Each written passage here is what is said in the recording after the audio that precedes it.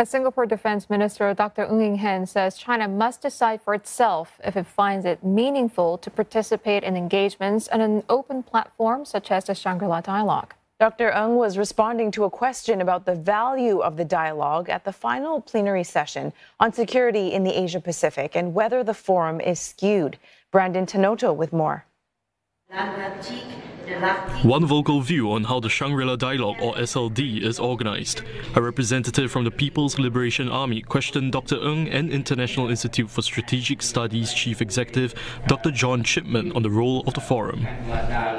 I think it is a perfect moment to sum up what roles the Shangri-La Dialogue has played in this region.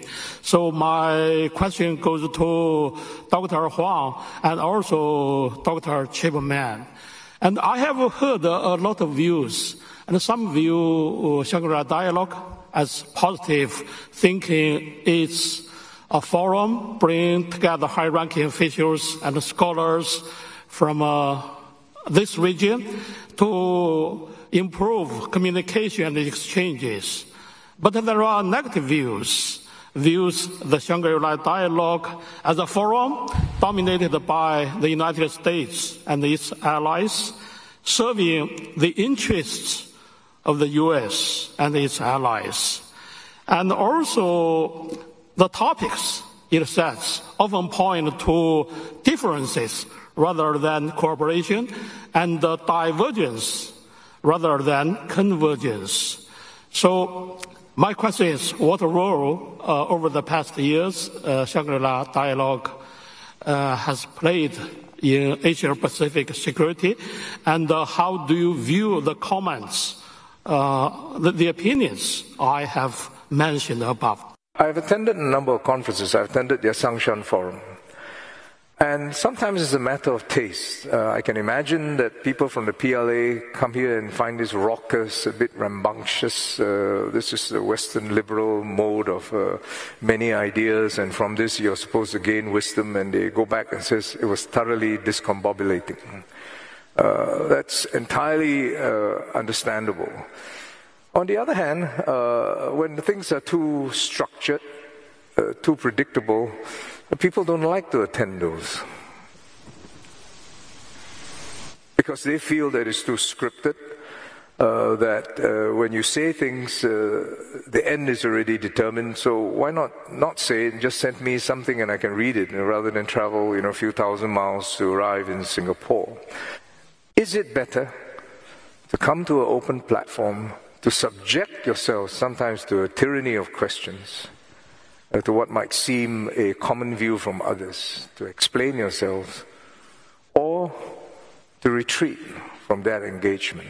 That is something that China must decide for itself. Now, following Dr. Ng's response to Mr. Chow during the plenary, Dr. Ng was also asked by the media in a wrap-up interview after on whether there could be a possibility that China would reduce the rank of the delegation attending the future editions of the Shangri-La Dialogue, or not attend it altogether, and what this could mean for the rigor of debate. Now, this is considering that China hasn't sent a defense minister-level delegation to the dialogue in 8 years. It was only in 2019, and this year, the Chinese Defense Minister Wei Fenghe was sent. SLD is a security forum. There is no compulsion for anyone to come. And the value really must, for anyone, is whether they feel at the end of it they're better off than not.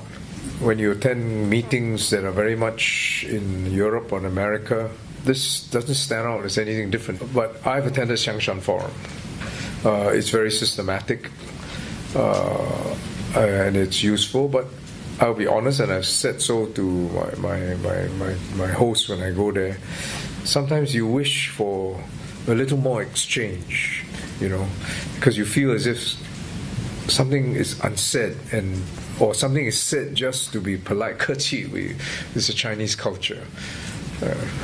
You're just saying it to be courteous, but after you leave my door, you whisper something, and then I don't know how you feel. It doesn't really. So we'll take all feedback. IISS will take it, but I would think that over the years it has helped other countries looking onto China understand China a bit more.